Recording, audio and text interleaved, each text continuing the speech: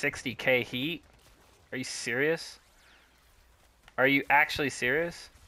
Hey y'all, welcome back to my channel.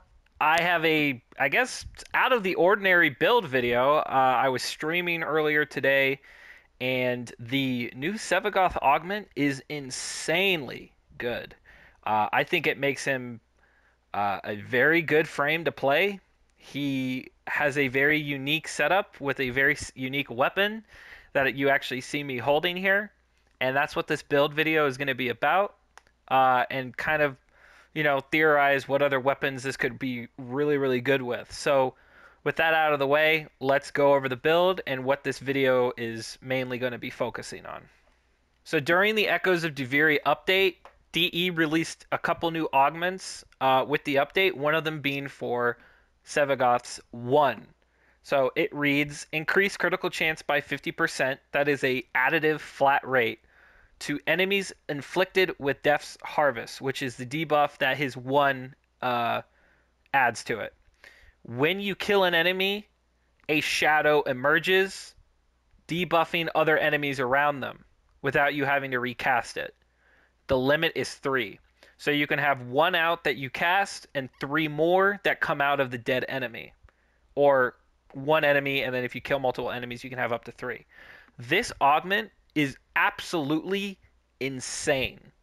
I went ahead and subsumed off his 4 because you're going to be utilizing the Reap ability, mainly because that's what this build is going to be going over. Now, it is a little bit expensive. It is 6 Forma, and that is even with a Umbral Forma installed. I have 2 Umbral mods, but basically, I'm combining this augment with the Phantasma.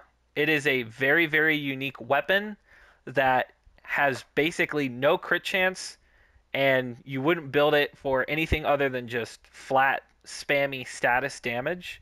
But because of this augment, and if you pair it with the Arcane Avenger, you can actually hit orange crit numbers regularly with the Phantasma. And I'll show you right here.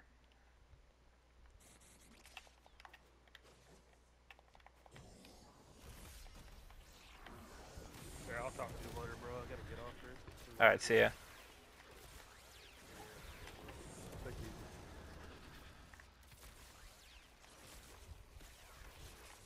What do you think, Phil?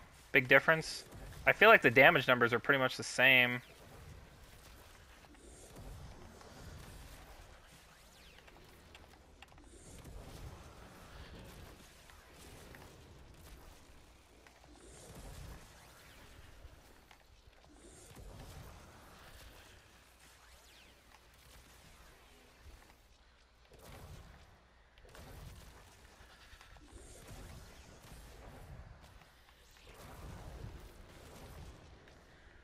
Is it? I can't really tell. 60k heat? Are you serious? Are you actually serious? 60k heat proc.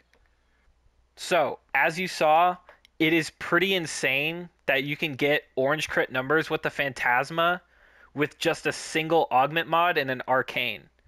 Now, the arcane is technically not mandatory, but when you have the arcane and the augment, you basically have 100% crit chance with the Phantasma. It sits at 98, okay? When you pair it with Eclipse and the fact that you have so much status out of a beam weapon, all the different status types, as well as the Eclipse damage buff, as you saw, a 60,000 orange crit heat proc off of the Phantasma with no Riven. Now, I have a Riven build, and I will showcase that, but all that damage you saw in the clip was with no Riven. If you pair that with Combat Discipline, as well as Gloom, you are taking no damage and reaping, pun intended, all of the rewards, because you are healing your allies not only with just Combat Discipline, but you're healing yourself too because of Gloom. So you take no damage basically at all. And because the Phantasma is a beam weapon, you're proccing combat discipline so fast and gloom so fast because you are taking no damage because of gloom. It's just insane. Like I'm having trouble getting the words out, but this setup is so unique, and I think everybody should try this. One thing I forgot to mention while I was editing this video is that Shadow Haze crit chance bonus actually scales with power strength. So here I've got a couple power strength mods at around roughly 300% crit chance. I reach a rough 150% increase to critical chance, which in my opinion is pretty insane because with this augment and a build of your choice, you could theoretically reach red crit numbers with almost any weapon without a Riven. I think that is a fantastic idea that DE made. A lot of people want to see red crits, but most weapons that is impossible to attain without a Riven. But because of this augment mod from the Paragon sequence, you can reach red crit numbers with the right build. And that brings us to the end of the video. Thank you so much for watching. I hope you enjoyed. I had a lot of fun making this video. Sevagoth is just one of those frames you never see anybody play. He's got couple issues, mainly revolving around his acquisition. He is very hard to acquire in Railjack. Not a lot of people like that, and if you're a new player and you have a very bad Railjack, it makes for a very bad time trying to get him. Not to mention, he has a lot of Forma cost investment involving certain builds and, all of his exalted weapons.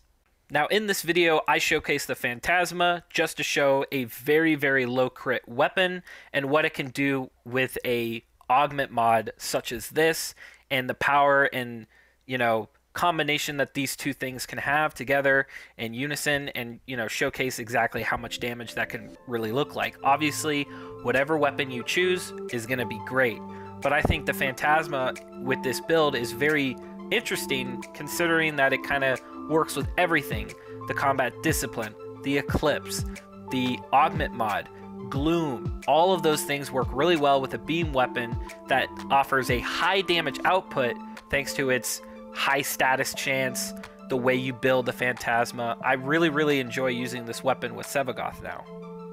And if you utilize this build, I think you will too. Leave a comment down below if you've tried this augment, what you think about it, or what you thought about the video. Until next time, peace out.